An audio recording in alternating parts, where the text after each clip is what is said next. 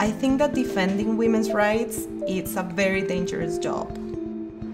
I think that the Global Fund for Women understands, first, that it's very important to defend the rights of women, and second, that it is dangerous.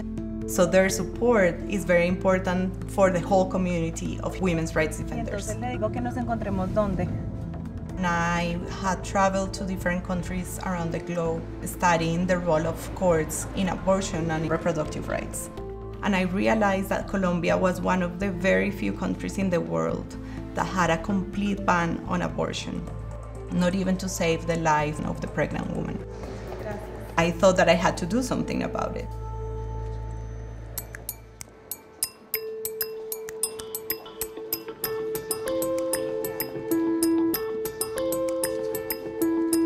The Global Fund for Women was one of the funders that believed in me, and they gave me one of the first grants to start doing the research that eventually would lead to me challenging the law in Colombia.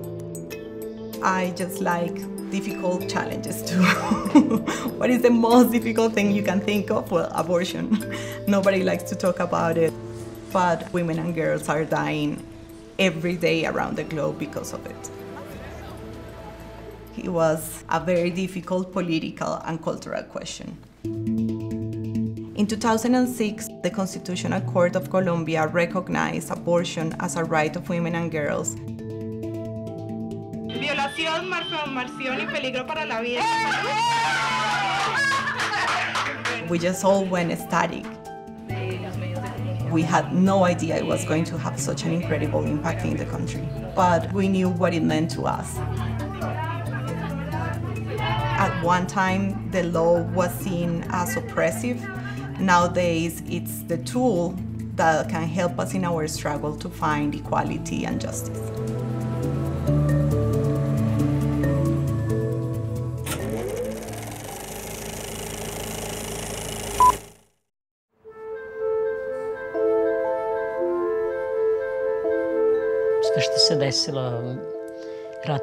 Everything that has happened, the war for each of us, to me has left the deepest marks and changed my life. We organized ourselves because we had the strongest ethical and moral imperative to do so. And it was up to us to publicly, clearly, and loudly show the government and society that we do not consent for 1 minute, for 1 second, with that which they did in the 90s. And we will never comply with the denial of war crimes carried out in our names. Stop discrimination u Vojvodini! What is really important is that women who were not feminists or activists before the war created a solidarity network that, because of their collective work, led them to become activists, who took their deepest disagreement with the politics of the war and transformed it into collective actions. We have created this new kind of power, the power of solidarity, the power of trust, the power of disobedience, and a complete community of free-thinking individuals who fight for autonomy and believe that it is extremely important.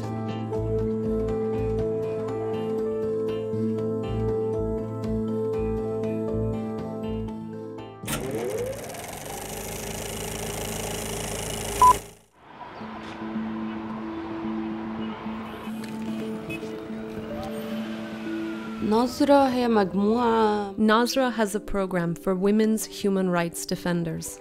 For us, every woman who is active in the public space and is trying to express themselves openly as a woman is a human rights defender.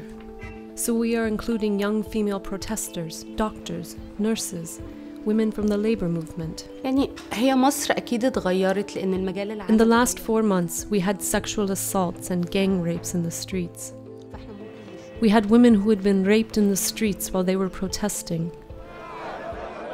We were trying to work with the groups who were there on the ground, trying to save women. We tried to support those women medically, legally, psychologically. We also gave them advice on how to deal with rape cases.